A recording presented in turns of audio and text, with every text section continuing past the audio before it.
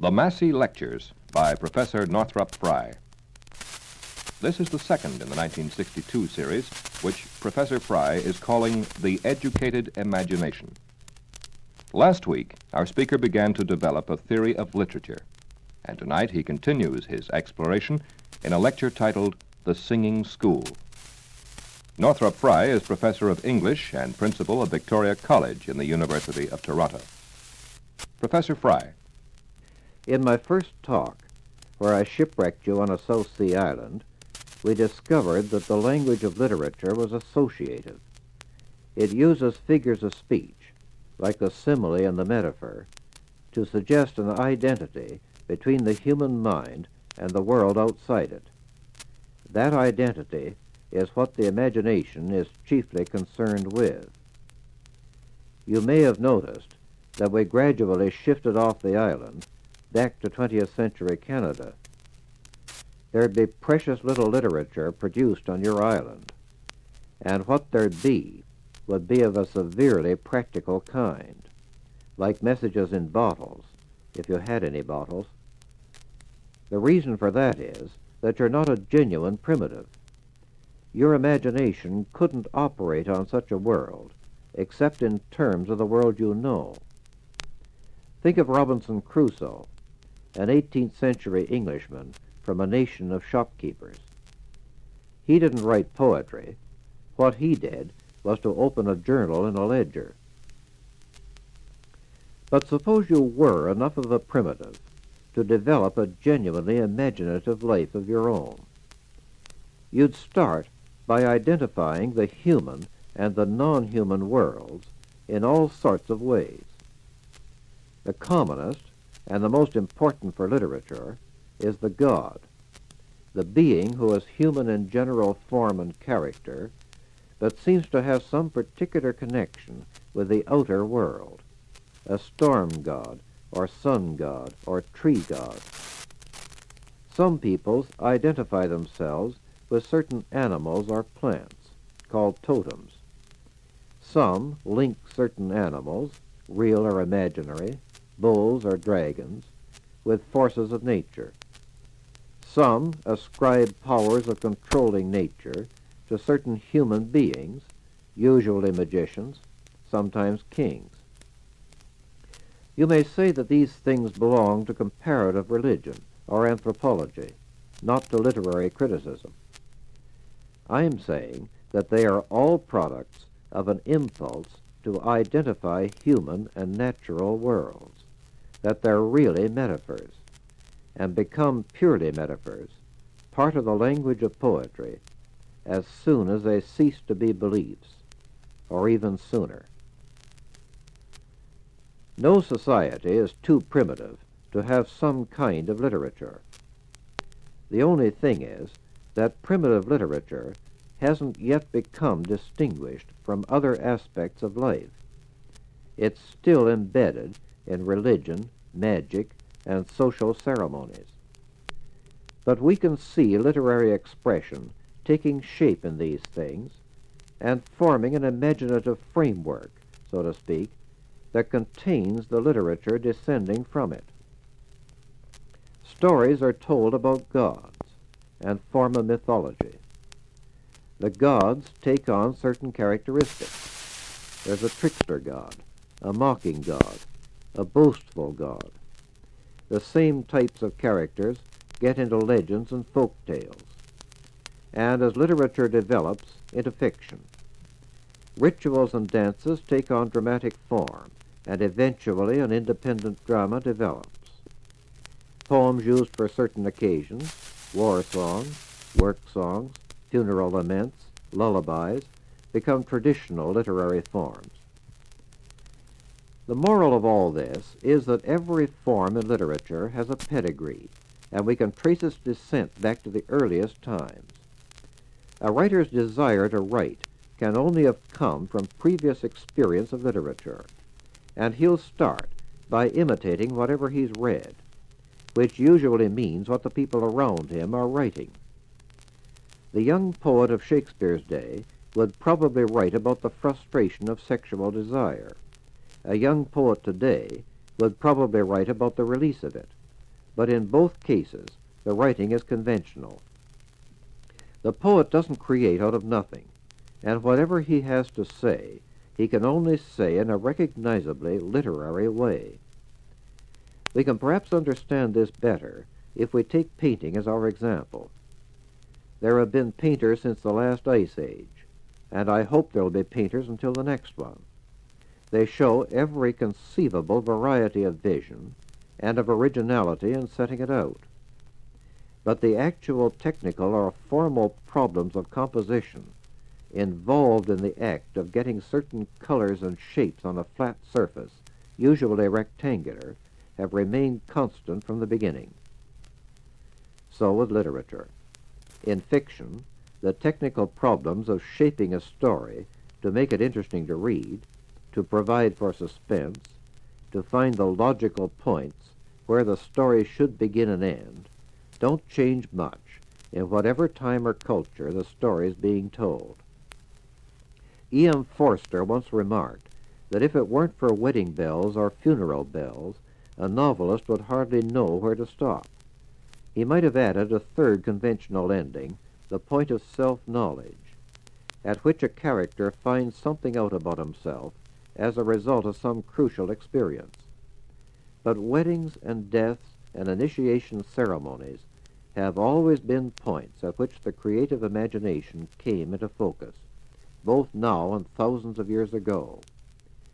If you open the Bible, you'll soon come to the story of the finding of the infant Moses by Pharaoh's daughter. That's a conventional type of story, the mysterious birth of the hero. It was told about a Mesopotamian king long before there was any Bible. It was told of Perseus in Greek legend. Then it passed into literature with Euripides' play Ion. Then it was used by Plautus and Terence and other writers of comedies. Then it became a device in fiction, used in Tom Jones and Oliver Twist, and it's still going strong. You notice that popular literature, the kind of stories that are read for relaxation, is always very highly conventionalized. If you pick up a detective story, you may not know until the last page who done it, but you always know before you start reading exactly the kind of thing that's going to happen.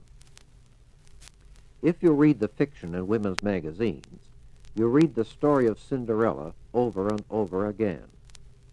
If you read thrillers, you read the story of Bluebeard over and over again. If you read westerns, you're reading a development of a pastoral convention, which turns up in writers of all ages, including Shakespeare. It's the same with characterization. The tricky or boastful gods of ancient myths and primitive folk tales are characters of the same kind that turn up in Faulkner or Tennessee Williams. I mentioned Plautus and Terence, writers of comedies in Rome 200 years before Christ, who took their plots mainly from still earlier Greek plays. Usually what happens is that a young man is in love with a courtesan. His father says nothing doing, but a clever slave fools the father, and the young man gets his girl. Change the courtesan to a chorus girl, the slave to a butler, and the father to Aunt Agatha, and you've got the same plot and the same cast of characters that you find in a novel of P.G. Wodehouse. Our principle is, then, that literature can only derive its forms from itself. They can't exist outside literature, any more than musical forms, like the sonata and the fugue, can exist outside music. This principle is important for understanding what's happened in Canadian literature. When Canada was still a country for pioneers, it was assumed that a new country, a new society, new things to look at, and new experiences would produce a new literature. So Canadian writers ever since, including me, have been saying that Canada was just about to get itself a brand new literature. But these new things provide only content. They don't provide new literary forms. Those can come only from the literature Canadians already know. People coming to Canada from, say, England in 1800 started writing in the conventions of English literature in 1800. They couldn't possibly have done anything else. They weren't primitives, and could never have looked at the world the way the Indians did. When they wrote, they produced second-hand imitations of Byron and Scott and Tom Moore, because that was what they had been reading. Canadian writers today produce imitations of D.H. Lawrence and W.H. Auden for the same reason. The same thing happened in the States, and people predicted there that new Iliads and Odysseys would arise in the ancient forests of the New World. The Americans were a little luckier than we were. They really did have writers original enough to give them their national epics. These national epics weren't a bit like the Iliad or the Odyssey. They were such books as Huckleberry Finn and Moby Dick, which developed out of conventions quite different from Homer's. Or is it really true to say that they're not a bit like the Iliad or the Odyssey? Superficially, they're very different. But the better you know both the Odyssey and Huckleberry Finn, the more impressed you'll be by the resemblances, the disguises, the ingenious lies to get out of scrapes, the exciting adventures that often suddenly turn tragic, the mingling of the strange and the familiar, the sense of a human comradeship stronger than any disaster. And Melville goes out of his way to explain how his white whale belongs in the same family of sea monsters that turn up in Greek myth and in the Bible. I'm not saying that there's nothing new in literature. I'm saying that everything is new, and yet recognizably the same kind of thing as the old. Just as a new baby is a genuinely new individual, although it's also an example of something very common, which is human beings, and also it's lineally descended from the first human beings there ever were. And what, you ask, is the point of saying that? I have 2 points. First, you remember that I distinguished the language of imagination or literature from the language of consciousness, which produces ordinary conversation, and from the language of practical skill or knowledge, which produces information, like science and history. These are both forms of verbal address, where you speak directly to an audience. There is no direct address in literature. It isn't what you say, but how it's said that's important there. The literary writer isn't giving information, either about a subject or about his state of mind. He's trying to let something take on its own form, whether it's a poem or play or novel or whatever. That's why you can't produce literature voluntarily in the way you'd write a letter or a report. That's also why it's no use telling the poet that he ought to write in a different way so you can understand him better. He can only write out what takes shape in his mind. It's quite wrong to think of the original writer as the opposite of the conventional one. All writers are conventional, because all writers have the same problem of transferring their language from direct speech to the imagination. For the serious, mediocre writer, convention makes him sound like a lot of other people. For the popular writer, it gives him a formula he can exploit. For the serious, good writer, it releases his experiences or emotions from himself and incorporates them into literature where they belong. Here's a poem by a contemporary of Shakespeare, Thomas Campion. When thou must home to shades of underground, and there arrived a new admired guest, the beauteous spirits do engirt thee round, white Iope, blithe Helen, and the rest, to hear the stories of thy finished love from that smooth tongue whose music held and moved. Then wilt thou speak of banqueting delights, of masques and revels which sweet youth did make, of tourneys and great challenges of night, and all these triumphs for thy beauty's sake. When thou hast told these honors done to thee, then tell, oh tell, how thou didst murder me.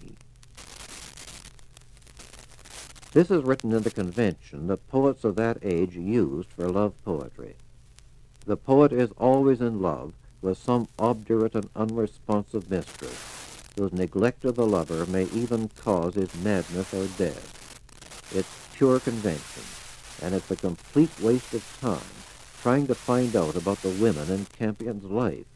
There can't possibly be any real experience behind it. Campion himself was a poet and a critic, and a composer who set his poems to his own musical settings, and wrote a book on counterpoint.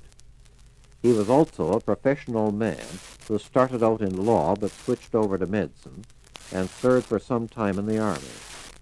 In other words, he was a busy man who didn't have much time for getting himself murdered by cruel mistresses.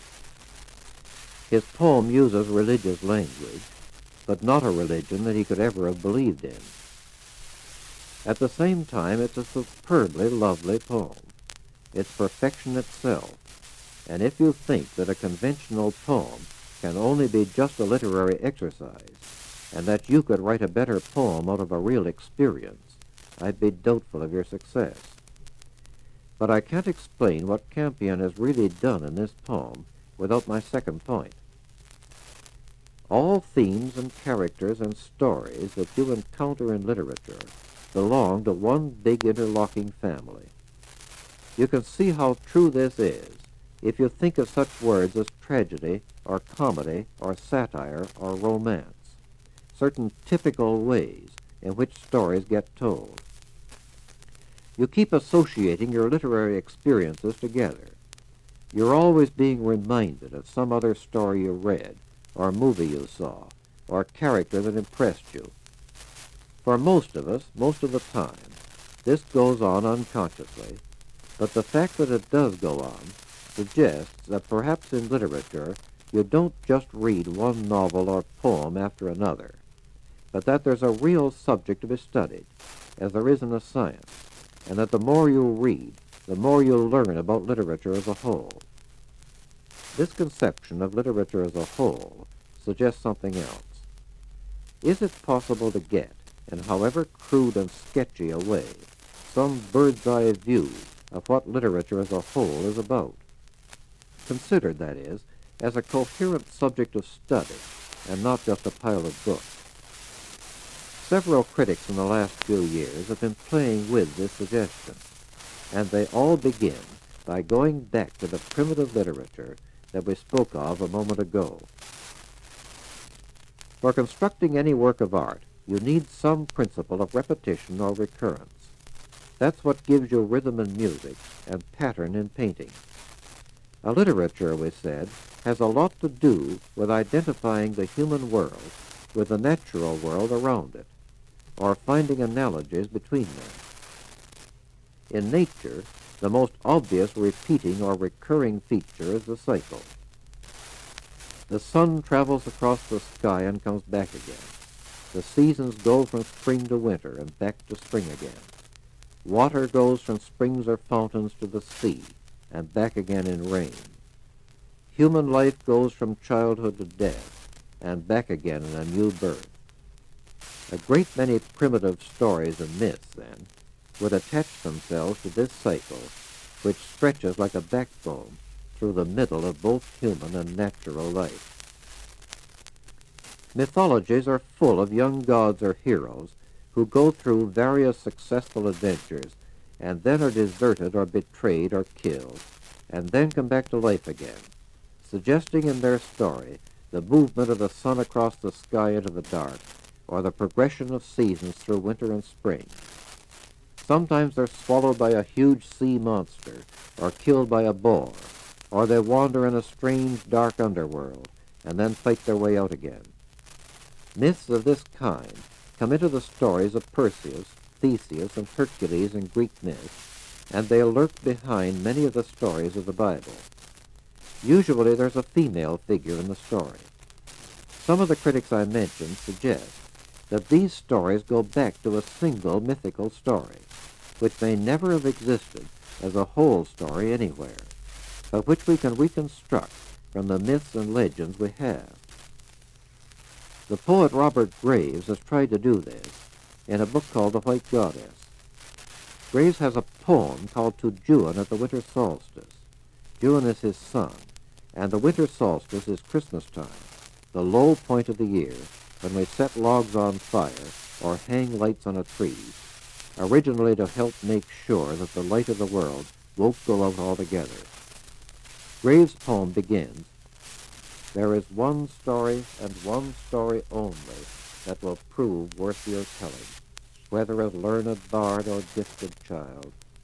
To it all lines or lesser gods belong that startle with their shining such common stories as they stray into." In Graves' version of the one story, the heroine is a white goddess, a female figure associated with the moon, who is sometimes a maiden, sometimes a wife, sometimes a beautiful but treacherous witch or siren, sometimes a sinister old woman or hag, belonging to the lower world, like Hecate and the witches in Macbeth. Graves would say that the eloquence and power of the Campion poem I just read you was the result of the fact that it evokes this white goddess in one of her most frequent aspects, the sinister witch in hell, gloating over the murdered bodies of her lovers. By saying it's the only story worth telling in literature, Graves means that the great types of stories, such as comedies and tragedies, start out as episodes from it. Comedies derive from the phase in which god and goddess are happy wedded lovers. Tragedies from the phase in which the lover is cast off and killed, while the white goddess renews her youth and waits for another round of victims. I think myself that Graves' story is a central one in literature, but that it fits inside a still bigger and better known one. To explain what it is, I have to take you back, for the last time, I hope, to the desert island and the 3 levels of the mind. You start, I said, by looking at the world with your intellect and your emotions. Occasionally, you have a feeling of identity with your surroundings, where you feel, I like this. But more often, you feel self-conscious and cut off from them. I mentioned Robinson Crusoe opening his journal and ledger. All he had to put into his ledger were the things against and in favor of his situation. And perhaps now we can see why he thought it was important to record them. If you were developing an imagination in your new world that belonged to that world, you'd start off something like this. I feel separated and cut off from the world around me, but occasionally I felt that it was really a part of me, and I hope I'll have that feeling again, and that next time it won't go away. That's a dim, misty outline of the story that's told so often of how man once lived in a golden age, or a Garden of Eden, or the Hesperides, or a happy island kingdom in the Atlantic, how that world was lost, and how we someday may be able to get it back again. I said last day that this is a feeling of lost identity, and that poetry, by using the language of identification, which is metaphor, tries to lead our imaginations back to it. Anyway, that's what a lot of poets say they're trying to do. Here's Blake. The nature of my work is visionary or imaginative. It is an attempt to restore what the ancients called the Golden Age. Here's Wordsworth. Paradise and groves Elysian, fortunate fields, like those of old sought in the Atlantic main. Why should they be a history only of departed things, or a mere fiction of what never was? I, long before the blissful hour arrives, would chant in lonely peace the spousal verse of this great consummation. Here's D.H. Lawrence. If only I am keen and hard like the sheer tip of a wedge, driven by invisible blows, the rock will split, we shall come at the wonder, we shall find the Hesperides. And here's Yeats, in his poem Sailing to Byzantium, which has given me the title I have given to this talk, The Singing School. An aged man is but a paltry thing, a tattered coat upon a stick, unless soul clap its hands and sing, and louder sing, for every tatter in its mortal dress. Nor is there singing school but studying monuments of its own magnificence. And therefore I have sailed the seas and come to the holy city of Byzantium. This story of the loss and regaining of identity is, I think, the framework of all literature. Inside it comes the story of the hero of 1,000 faces, as one critic calls him, whose adventures, death, disappearance, and marriage or resurrection are the focal points of what later become romance and tragedy and satire and comedy and fiction, and the emotional moods that take their place in such forms as the lyric that normally don't tell a story. We notice that modern writers speak of these visions of sacred golden cities and happy gardens very rarely, though when they do, they clearly mean what they say.